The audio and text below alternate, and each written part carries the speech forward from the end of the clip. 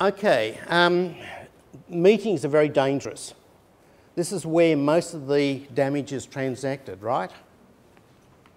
You're in deep trouble. Now, there's a couple of things you don't have to go. What are you going to do if you don't go? So if you see yourself as being set up, this is going to be a disaster, I don't think I'm going to be able, just don't go. Sorry, not feeling like it today. What are they going to do? Yeah. That actually happened to me and they went to bed and had it without me. Yeah, that's okay, but then they can't make you wear it. Yeah. Okay, always, always, always, always, if you don't remember anything else about this, always go to a meeting with a friend. Never go by yourself. This is even in positive schools. Because you can come unravelled and then someone says, well, we decided at that meeting. You say, I didn't decide that at the meeting. It's you against the 4 other people in the meeting. Who's going to win? You go along with your friend, particularly if that friend's taking notes. They can't do it to you.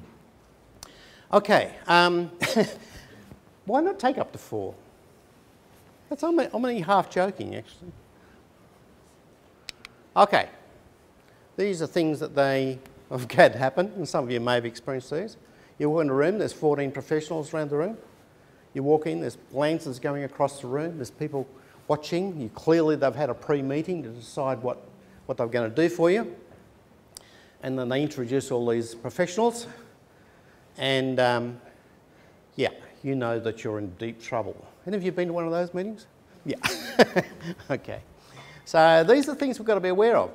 So if you're coming off those meetings, make sure you have a clear idea what it's about, get an agenda. Okay, can you send me the agenda? And if your stuff isn't on the agenda, make sure your stuff gets on the agenda. Always expect the best. Most people are nice.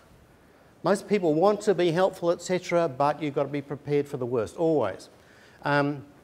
Particularly when you've got these nice people all saying this is going to be best for your son or daughter. It's very easy to get swept up into this. And then you come home and sort of say, what have I done? You know, this is sort of a really tough.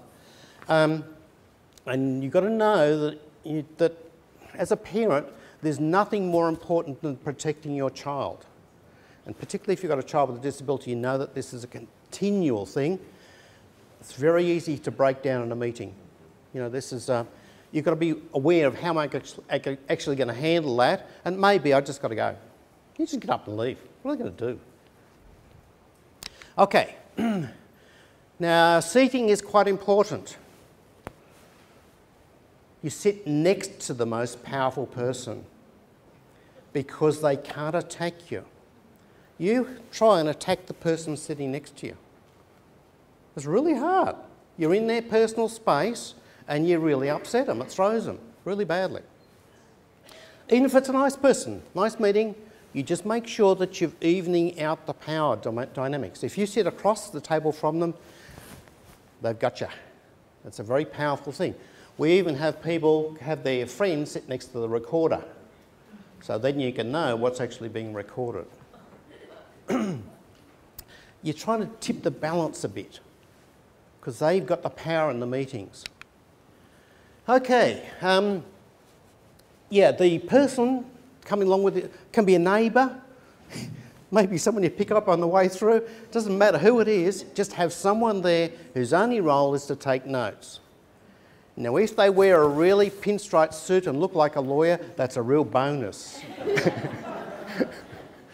Okay. Now, it's very rare to be in a meeting where there isn't someone who's listening to you. Watch for the body language. You'll get the body language of the people who are, you know, looking over the top of their glasses, but you'll also see some other people who are just potentially allies. Look for them and see if you can work on them afterwards in relation to that situation. Okay, now immediately after a meeting, put it in writing. What you think that meeting said. I know this sounds like a hassle, but you put it in writing and say, thank you very much for the meeting today, that was fantastic, I really got a great feeling out of the room. My understanding is we decided that A, B, C, D, E. Now, if they don't reply, that becomes the minutes of the meeting. You've then got that, this is what you decided. I checked this with you at the time, I sent you the email.